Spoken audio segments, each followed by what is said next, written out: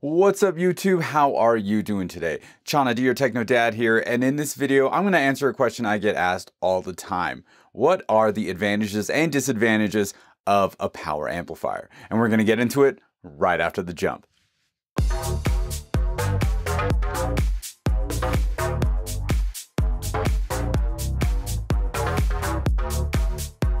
If you are looking to pick up speakers for your living room, bedroom, den, office, or full-fledged home theater or dedicated listening room, Klipsch has you covered. From very affordable bookshelf speakers and Bluetooth speakers with HDMI ARC to the massive floor-standing speakers found in their Heritage line, Klipsch has speakers for every level of audio enthusiast. Since 1946, Klipsch has been providing legendary sound through speakers, headphones, and home audio.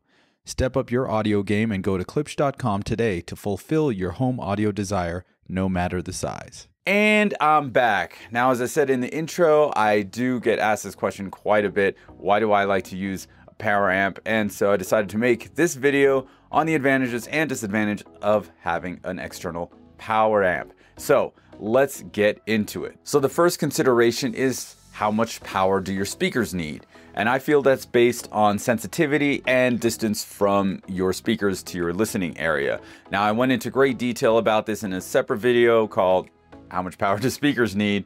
And I'll link that in the description and with the card up top. Now, a lot of you, and including myself, are using an audio video receiver or AVR. And this video is not meant to like diss AVRs at all. I mean, the AVR actually does quite a few things. You know, you've got HDMI switching, you've got inputs and outputs. It's the hub of your system. It does a whole lot of stuff. There's the room correction, the dynamic volume, dynamic EQ. It's doing the audio and sending it all over your room. So it does a whole lot.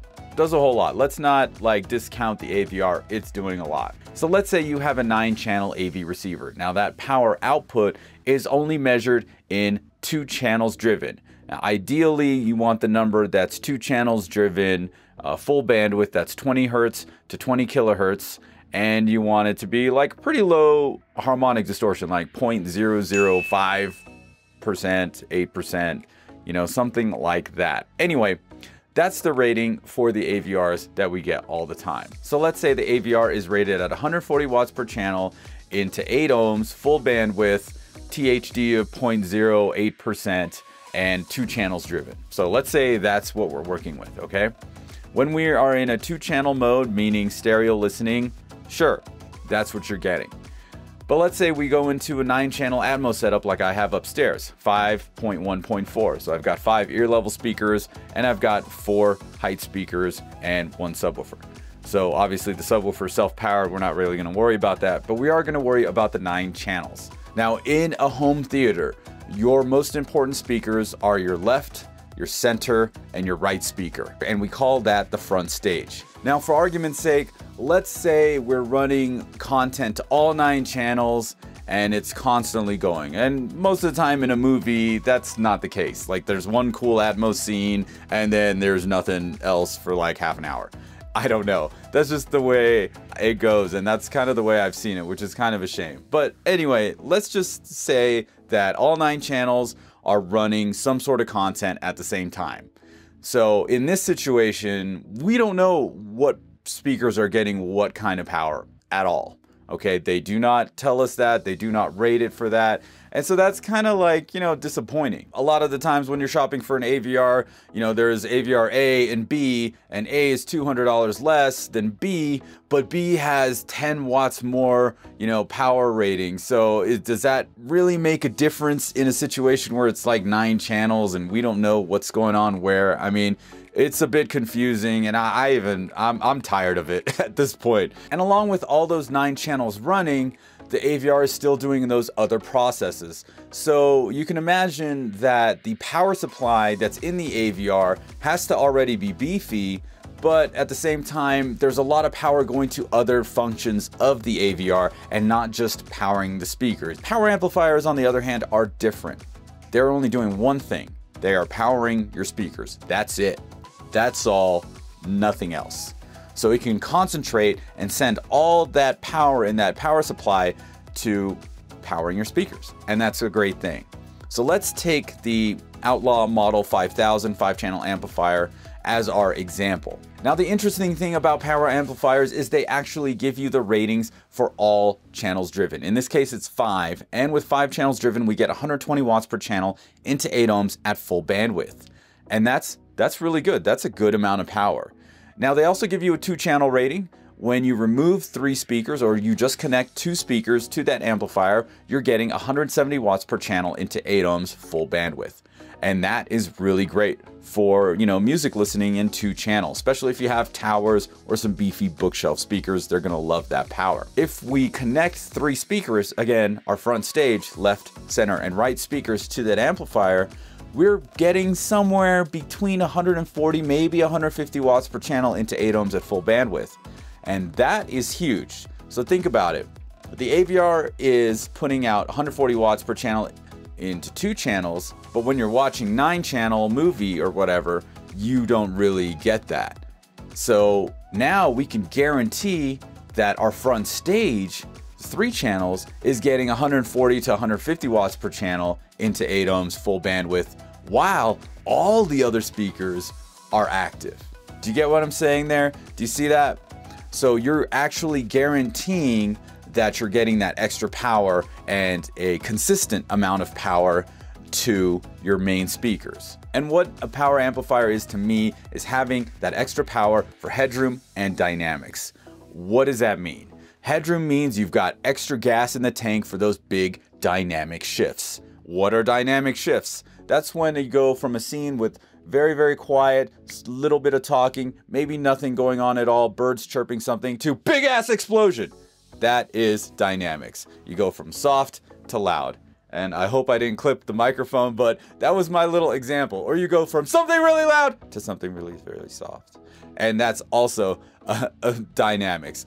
I always say it, the movie Seabiscuit, very, very good demonstration of that, because it's like a horse racing scene and it's like horses thundering down the raceway, and then it cuts to a different scene where somebody's listening to the horse race on a radio in a hospital bed and it's completely quiet. So, that's what I mean, and that's why I think a power amplifier is much better than just your AV receiver. Now, I'm not saying you ditch the AV receiver.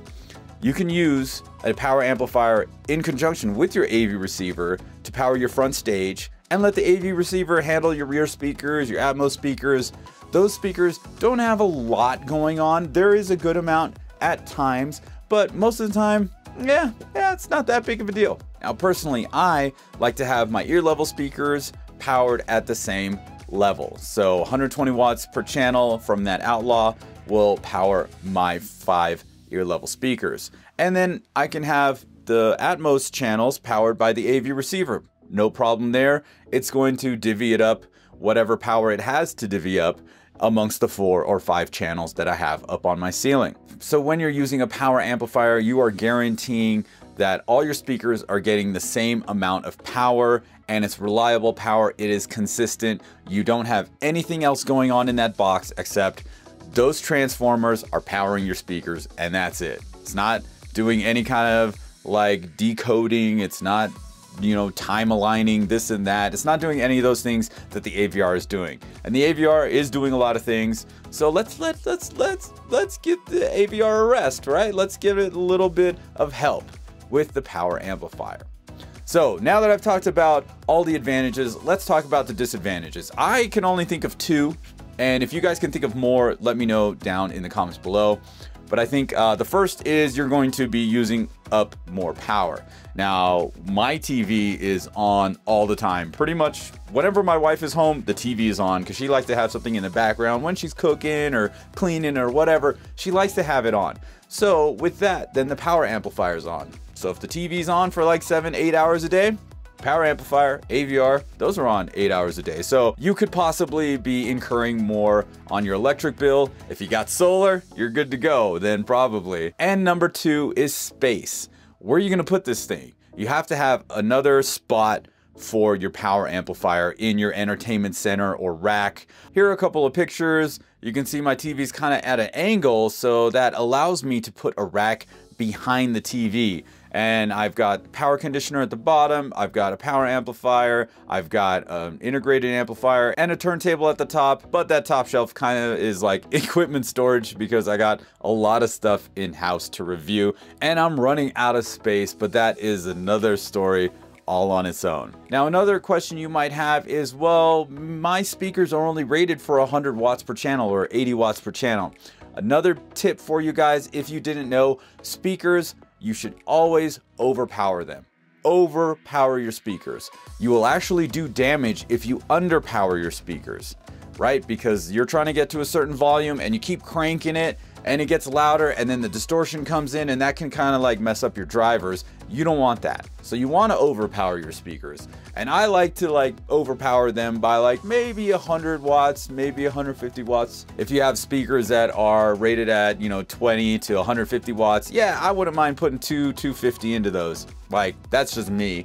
But overpowering them is better than underpowering them. You can actually do damage by underpowering your speakers.